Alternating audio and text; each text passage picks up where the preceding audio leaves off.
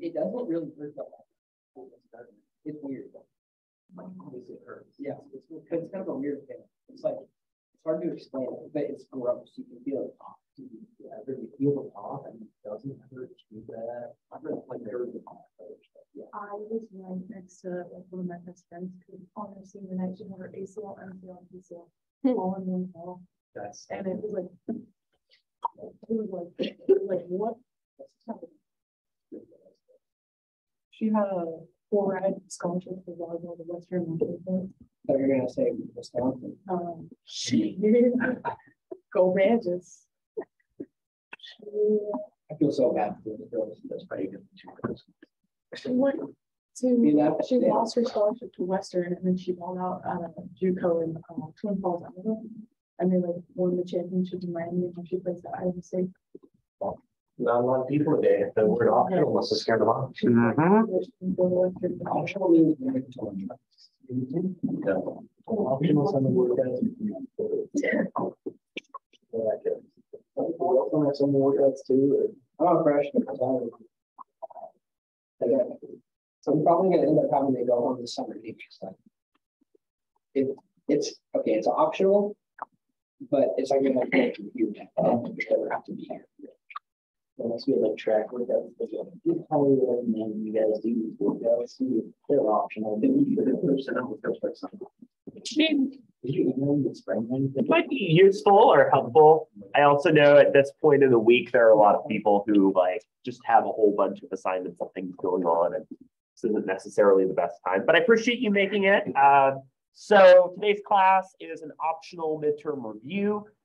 What I'll be doing is giving just an overview of the weeks and some of the things that we've gone over, going over the study guide and practice questions, opening things up to your questions, and then we'll be doing a game in just a little bit. So let's talk a little bit about some of the things to expect in the midterm. Basically, we've gone through 4 different weeks of things in the class, and you might take some time to look through the study guide or to think about some of these ideas that you might want some more time spent on if you were gone for any particular class meetings. So the first week of class was an opportunity for us to go over the fundamentals of interpersonal communication.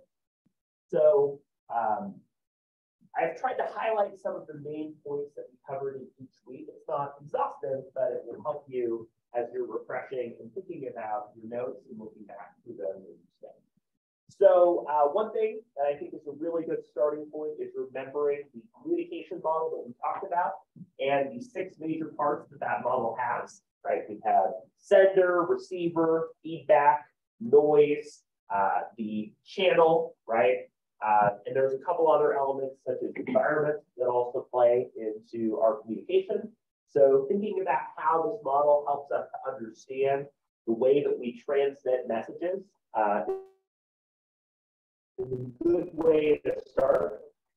You can also think about the perception process, right? The process of intending, interpreting, and organizing material. Perception is how we take in and understand communication.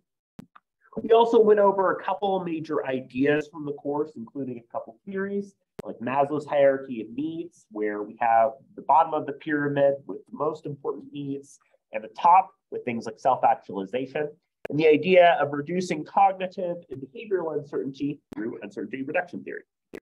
The second week was an opportunity for us to look at intrapersonal communication, right? So that was the week where we looked at communication with ourselves and the ways in which interpersonal communication shapes our interaction.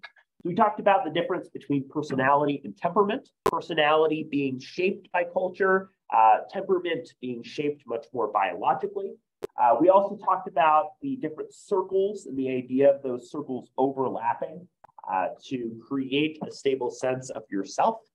And then we talked about some of the dispositions, including communication dispositions, socio-communicative dispositions, and different attachment styles such as dismissing, secure, and fearful.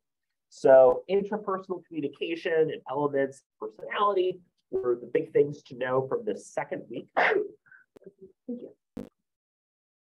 During last week, or the third week, so a couple of weeks ago, we spent some time looking at both verbal and nonverbal communication.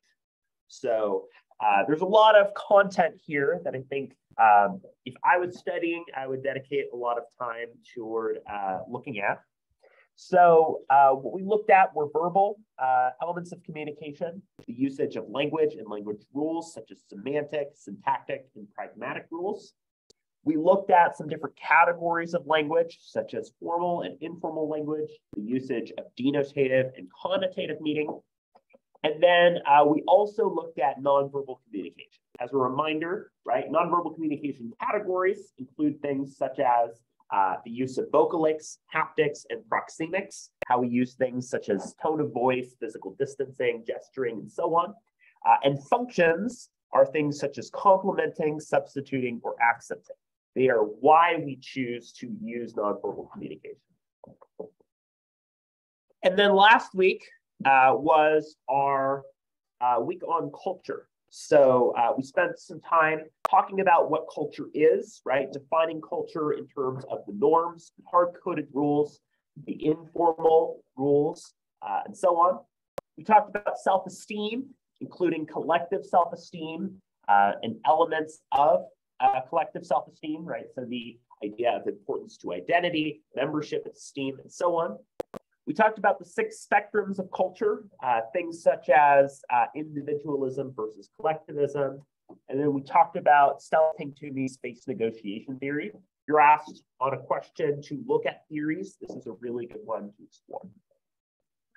So those are kind of overviews of the 4 weeks. Again, if there is a week of those 4 that you find that you've missed some classes for, that you feel a little bit behind on, that you have reading to catch up on, I definitely recommend looking through those and giving yourself some extra time to review those. What I'd like to do next is go over the practice questions for the midterm exam, right? So these, again, you're available to take them as many times as you'd like, and you're still welcome to send me the practice short essay questions, and I'll let you know the grade and feedback you should expect to receive. Intrapersonal communication, how many people say true? Good. So the answer here is false, right? Intrapersonal communication runs a range between an internal dialogue, right? The conscience or voice in your head, your little Jiminy Cricket, all the way up to talking to yourself, like listening to the new Taylor Swift album and saying, wow, I am an anti-hero. So question number 2, right? Your friend Jim says, I need a fork. Using the dictionary definition of the word fork, recognize it's a piece of silverware. How many people say pragmatic, semantic, syntactic, or contextual? Yeah, so what we want to think about here is the way that a dictionary definition helps to shape our understanding of a word. So Tim tells Janet that she got a leading role in the play. As Tim shares the news, Janet starts smiling and nodding.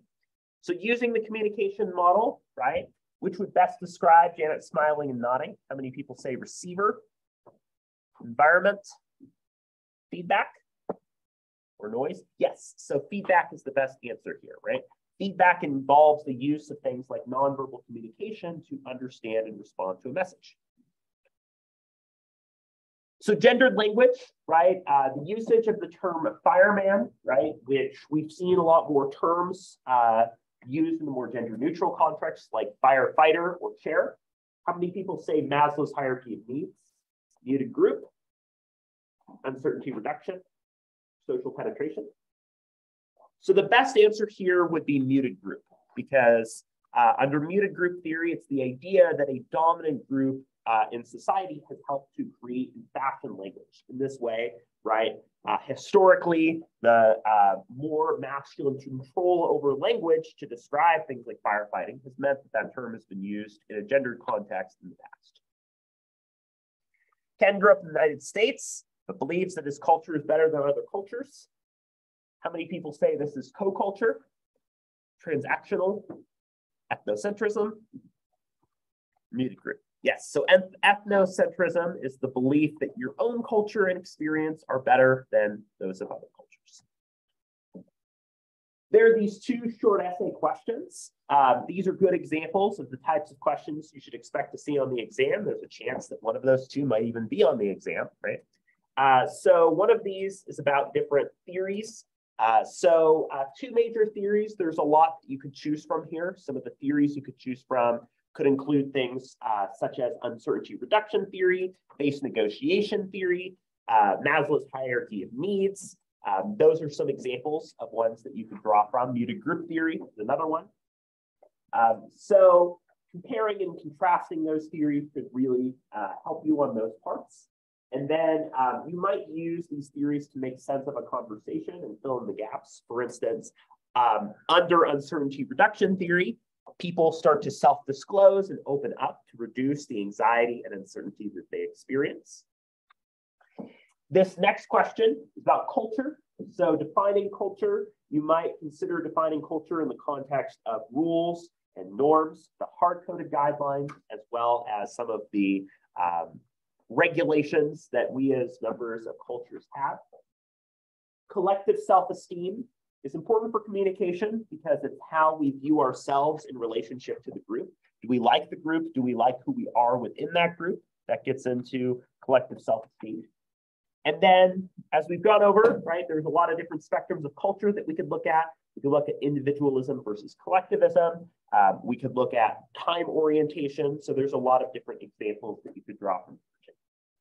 So again, you're welcome to continue to practice on these questions if you like. Before we get into our game for today, I just want to give you another quick look at the study guide.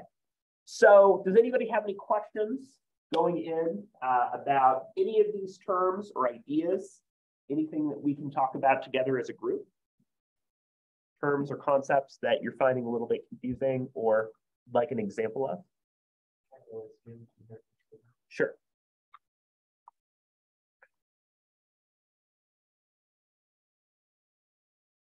Right, so we start with these elements of interpersonal communication, communication model, perception, elements of emotional intelligence and intrapersonal communication, these different parts of self and how we define the self, getting into week 2. Attachment styles and dispositions. Getting into week 3, we start to look at the role of language, some of the ways that language has these different rules and functions. What were the 6, I forget what it's called, of culture? Oh, the 6 spectrums? Yeah. Yeah, so the 6 spectrums of culture are 6 different measurements that we use to define and compare culture. Let me just pull up last class's slides to make sure that I get them all entered correctly, right? So the 6 spectrums of culture include low versus high context, right? How direct a message is versus how subtle it is. Individualism versus collectivism. You know, are you in a society that values personal achievement or the needs of the group? Masculinity versus femininity, which is defined in terms of how emotional distribution of work among group members looks, right? So a more masculine society has more distribution of labor on the basis of gender, more feminine society less so. Uncertainty avoidance is how willing you or unwilling you are to take in new information. Long versus short-term orientation. Long-term tends to do a lot of planning and punctuality. Short-term tends to value the moment and not having rigid plans. And indulgence versus restraint. Pursuing individual pleasures versus holding those things back. Good question. What are meta messages? Yeah, so meta messages, right, refer to subtleties and sort of the between the lines meaning when we try to communicate, right? So meta messages essentially provide us with an implicit message that might not necessarily align with the direct verbal component. So a really good example of this, right, is if somebody is telling you information, like trying to tell you how to turn to get onto campus, but is doing so in a really condescending way. Like they seem like they're very patronizing, right? That would be the meta message, that somebody is disrespecting you and how they're telling you that information.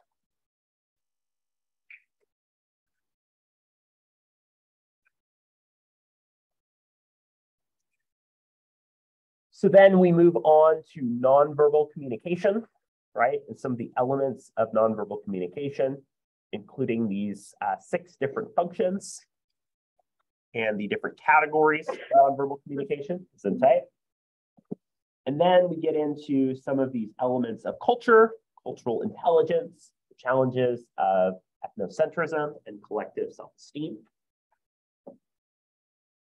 And again, for the readings, I'm just asking you to go through those weeks of the Wrench readings. Okay. So I'll return to this at the end, but what I would like you to do is take a second to think about a nickname that you would like for yourself. So you will understand in just a minute why this is something I'm asking for.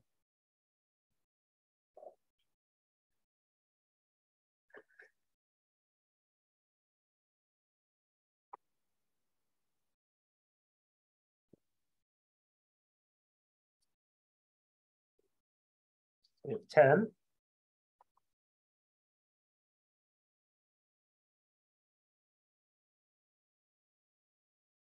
Okay, so let's start here on this side, Kirsten. Do you have a nickname that you'd like? Stan, okay. Move on down. Have a nickname?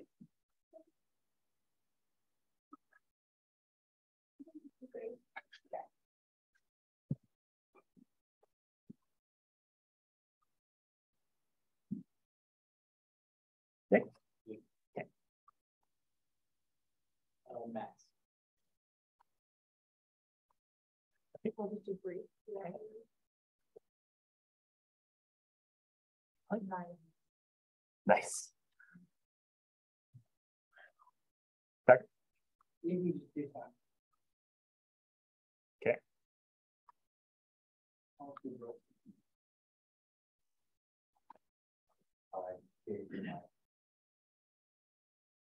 And Wayne. Nice. All right. So out of these names, I am quite impressed with Nighthawk. How many people have seen Jeopardy before? I'm going to say Step Brothers. Oh, it's pretty good. So I put together just a little Jeopardy game. And the idea here is just to have a little fun way for us to review. So the way the Jeopardy typically works, right, is that you will be given an answer. And what you have to do is identify the term. Oftentimes in the past, they'll frame it as a question like, what is X? So for instance, this is a popular breakfast dish. What is an omelet? But you can just say what the term or idea is. You don't have to frame it as a question if you don't want to. So when we start, you'll have the chance to try to address the question. If you are able to get it right, you'll get those points added on. We'll also give you the chance to choose the category as well as the number, right? The higher the number is, the more difficult it is. So of communication theories, verbal communication, nonverbal communication, culture, and interpersonal communication. If you get it right, then you'll have the chance to choose the next category, and you can keep the streak going for a maximum of 3 times. If the person who's up does not know the answer, you can raise your hand as well. And if you get it right, then you'll get that added in, and you'll get to pick the next question instead. So Nighthawk, why don't you start us out? So choose a category and then choose a level here from 100 to 500.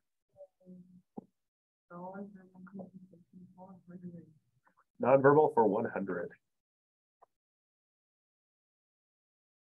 This function involves using nonverbal communication instead of verbal communication.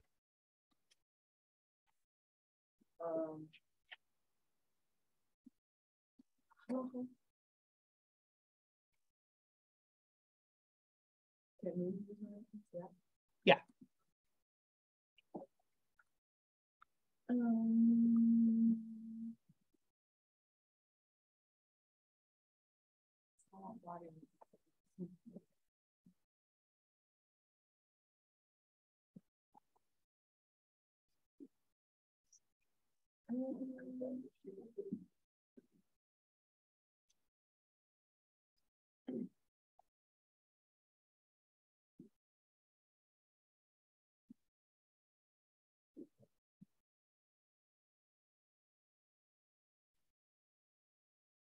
Is there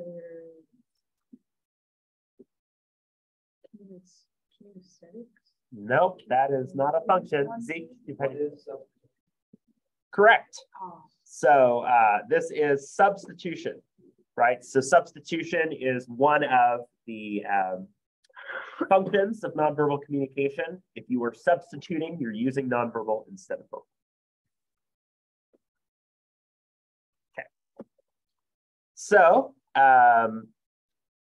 Kenway, you're up.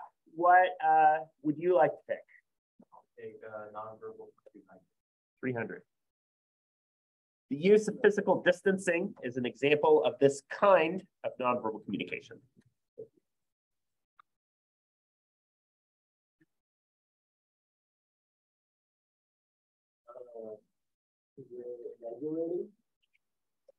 No.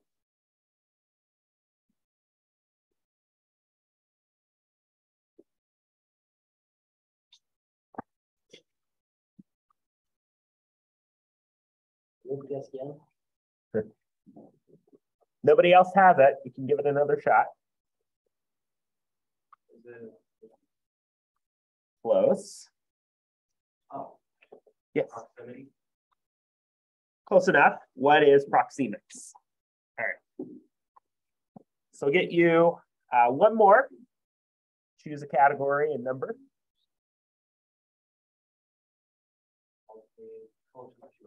Culture for 200. A culture that generally is focused on the well-being of the group.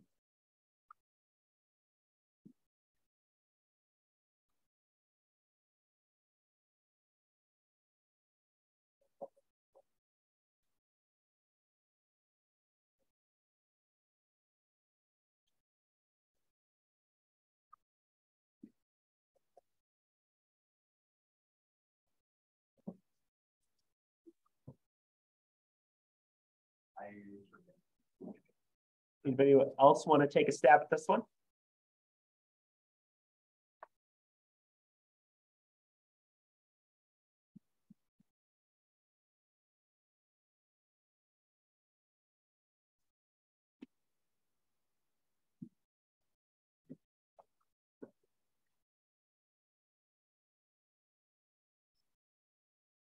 So I'll give you a hint. It's one of the spectrums.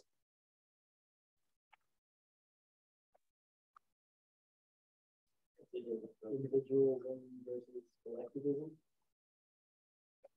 Getting closer.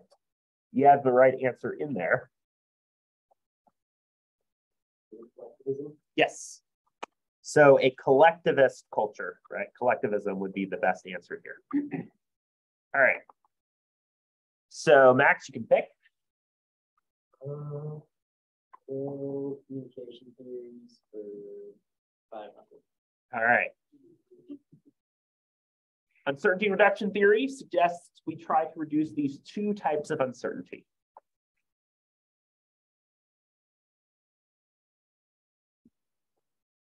Yeah. Behavioral and cognitive. Correct. Cognitive and behavioral uncertainty. Cognitive, right, is uncertainty in our heads and our knowledge. Behavioral is being uncertain as to how a member of a group is going to act. So good answer here. Give you one more.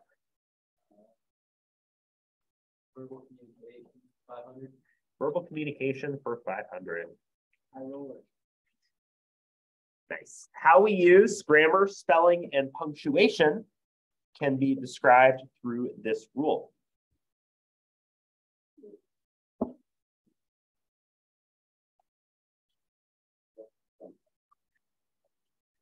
So Nick, I did see your hand up first. So what is Yes. All right. So Nick, you're up.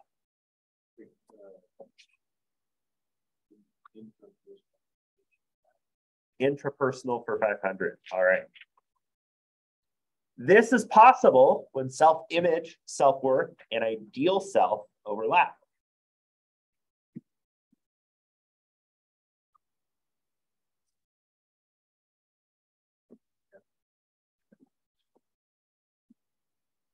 what is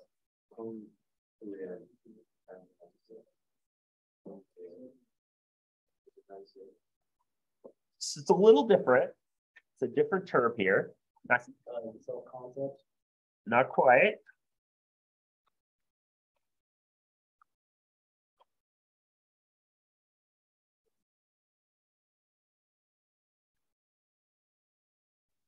Yeah. Self-esteem? No.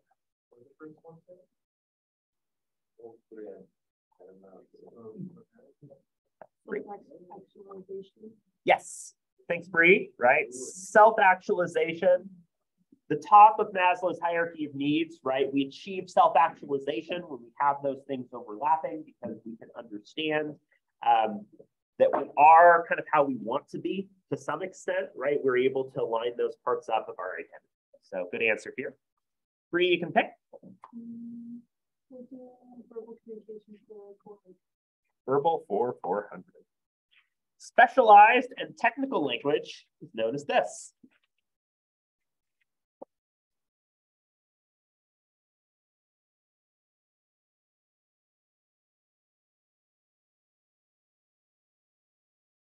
Anyway,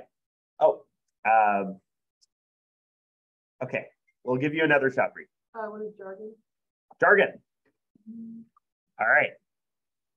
Right. So jargon, you might think about like the usage of very specialized phrases. If you're talking about your work and people have no idea what you're talking about, right?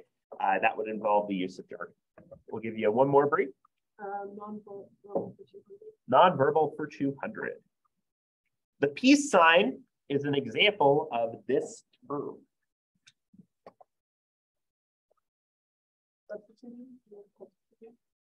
Not quite. Close. Oh. Anybody else?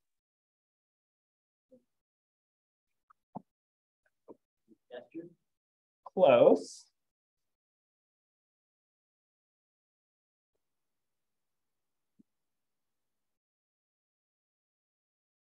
Oh, 26. Not quite.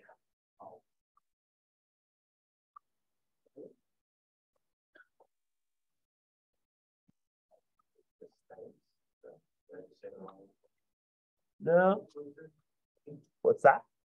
I just said that I'm getting closer. You are getting closer, right? Think about a specific, like standing in for. No. So this is a tricky one. So I'll toss this question. This is an example of an emblem, right? So we use an emblem like a peace sign or something similar to represent based on cultural meaning. But I also recognize this could fit under something like substituting as well. So we'll throw this one out and we'll start over. So Grace, how about you pick a category for us?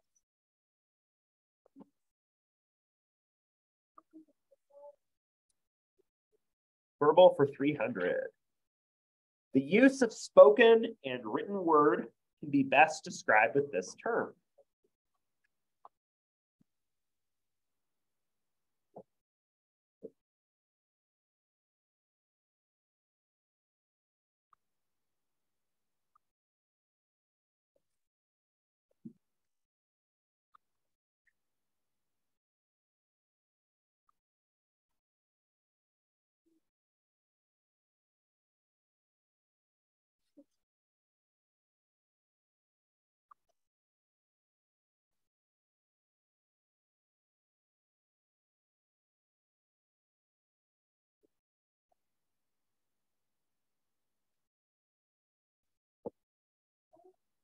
That's okay. No.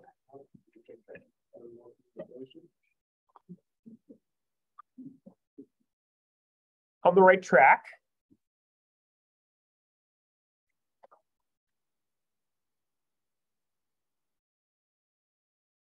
So that one is, I think, close enough, right? Because that's involving the use of language, right? So Max will give you that because that's close enough. You can pick. Culture for 500. Culture for 500. A specific and small locality can be best described through this term.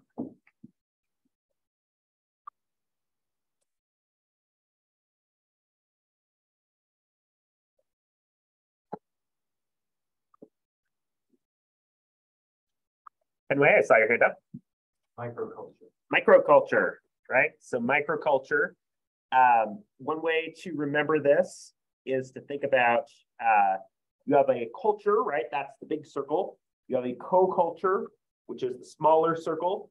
And then you have the microculture, which is the smallest culture within that. So you might have football culture, you might have football culture in the United States, and then you might have the EOU football team.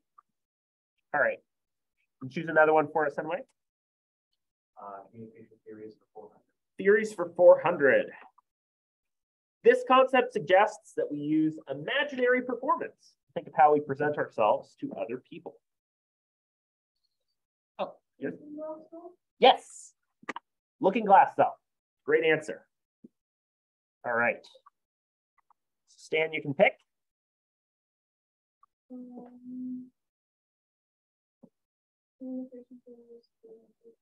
Theories for 300. Under muted group theory, this group has control over language.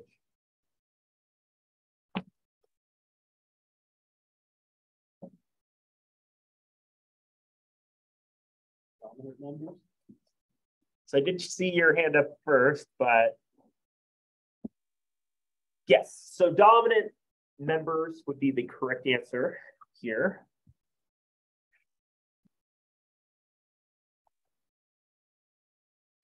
You can pick. Nonverbal for 500. Nonverbal for 500. This function involves managing the communication encounter, such as gesturing for someone to sit down.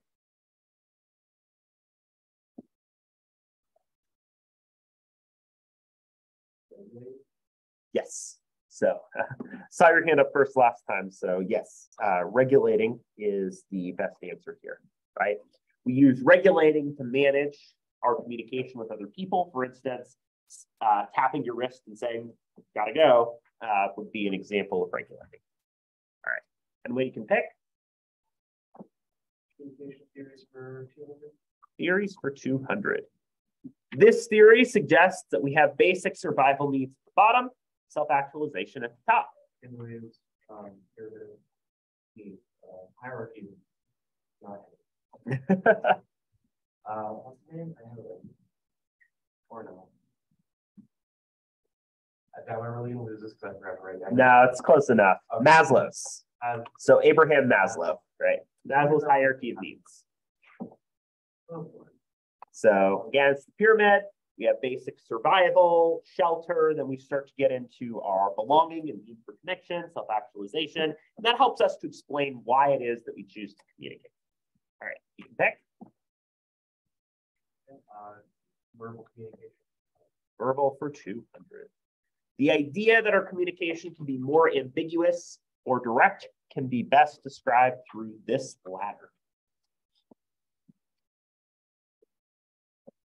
Great. Levels of abstraction. Yes. So the abstraction ladder. So, talking at the very top, interpersonal communication at the bottom. How specific or general our language is that we choose to use with other people is described through abstraction. You can pick, Bree. Nonverbal 400. Nonverbal for 400. This accounts for up to 93% of our communication face to face? Yes. Vocal cues. Not quite, but on the right track. Oh, non-verbal communication. Yes, nonverbal communication. So I'll give you one more. Verbal communication. Verbal for 100. This term is the dictionary definition of a word, or dictionary meaning of a word. Semantic. Okay. Semantic is technically correct. Could also be the denotative meaning, right? So we're looking at the meaning of a word. Denotative would fit there. Max, I saw your hand up, so you can go next. Culture 400. Culture for 400. The unwritten guidelines that members of a culture have can be best described with this concept. Did I hear that from?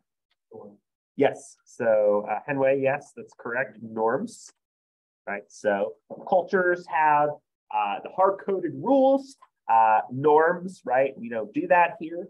Those are the practices the culture would do. You can pick. I'll take communication theories for 100. Class theory. This theory concerns the ways that we manage our reputation in cultures. Theory of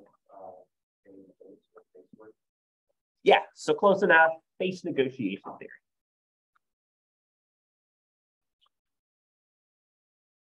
So Bryson, let's give you an opportunity. Feel free to pick a category. Let's go culture for 300. Culture for 300. The idea that we manage our public image of ourselves and cultures can be best described by this idea.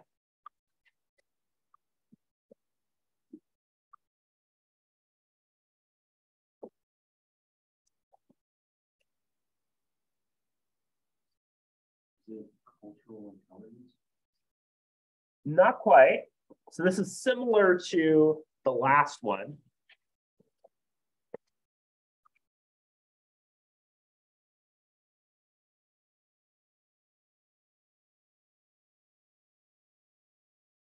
So last time the term was face negotiation theory.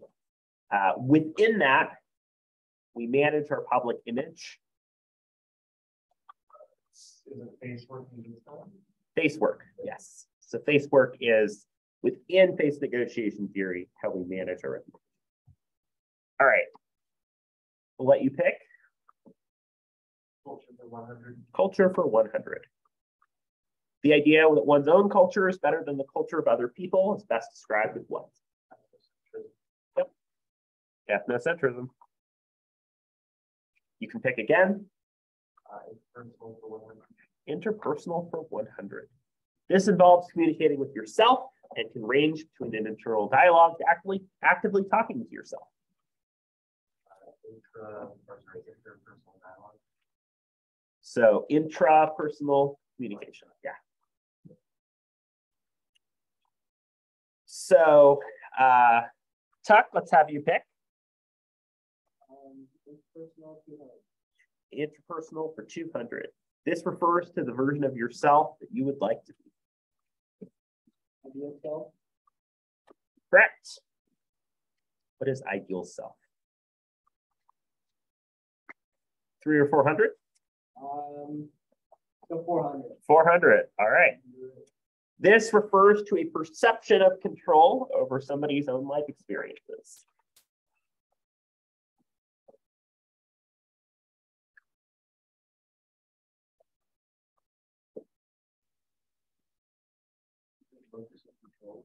Yes. So Bryson got it. A locus of control, right? That's all right. In an internal locus of control, you'd say, I have control over my experiences. I choose my destiny. External locus of control says, the world is chaos. I don't really have that control for myself. And then lastly, we've got interpersonal for 300. Biologically determined, and its features are evident from early childhood. Yeah. Temperament. So temperament, right, is one extreme that says that biological determinism is a big factor here. You can think about dogs who are bred to be more or less aggressive. Personality would refer more to culture and elements that we develop over our life experiences. All right, so Henway is our leader here with 2,900 points. Coming in at second place, we have Bree with 1,600. And third place, we have Max with 1,300. So hope you found that kind of fun and a good way to refresh on some of these ideas. I will also take this game board and post it on Canvas to help you with review as well. I know there were a couple questions that could have multiple answers, like the use of emblems, nonverbal communication. The actual questions on the exam shouldn't be that tricky or have those multiple answers like that. So I think otherwise is pretty straightforward. So you might think back to parts of this that you know you want to spend a little bit more time on, like maybe the theories, culture, or an area that you would like to cover a little bit more.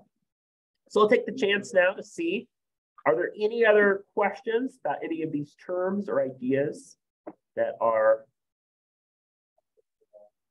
things to know for the exam?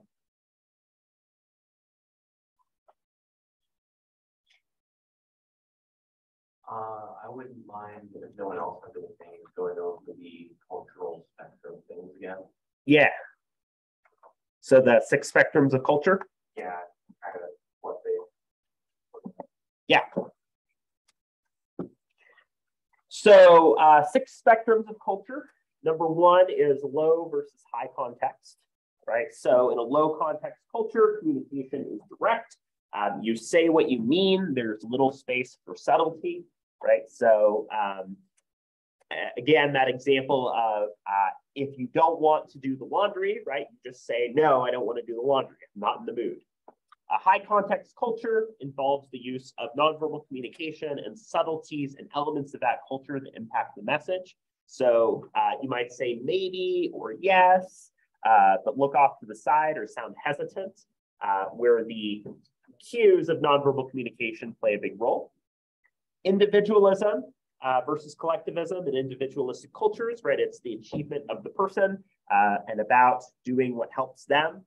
Collectivist cultures are about the group and doing things that support the group. An example is how advertising is marketed depending on different cultures. Masculinity and femininity refer to the emotional distribution of work. So in more masculine cultures, there are more defined roles in terms of who is doing what tasks for labor. In more feminine cultures, it's more egalitarian in its distribution of work. We have uncertainty avoidance. Low uncertainty avoidance means that you are more likely to try new things, right, and embrace new ideas. Maybe you are an adventurous eater and you'll always try a new cuisine once. High uncertainty avoidance means that you're unwilling to engage with new information or try new things in the same way. So you stick to your meat and potatoes. Long versus short-term orientation is how cultures approach time. So in long-term orientation, there's oftentimes planning and scheduling and an emphasis on punctuality and being on time for things. Under short-term, things are a lot more casual. There's a greater emphasis on enjoying or taking in the moment with less strict scheduling. And then indulgence versus restraint. In indulgence, cultures tend to focus more on the pleasures or hedonistic elements that they enjoy. In restraint, there's a greater emphasis on a culture holding back on certain things that they might consider to be unacceptable in that group. Good question. Any other questions or things that you would like us to cover? How are people feeling heading into the midterm this week? Pretty good. What's that? Oh, I'm sorry. Well, I hope this one is able to go better. If you're looking through the study guide or the notes and you find any time between now and the end of the day tomorrow, if you have any other questions or would like me to just email you anything else, please let me know. Remember, the window for the midterm will open up beginning of the day on Wednesday. It'll close on Friday. We're not meeting this Wednesday or Friday. You can take the exam wherever you'd like. You have 2 hours once you choose to take it.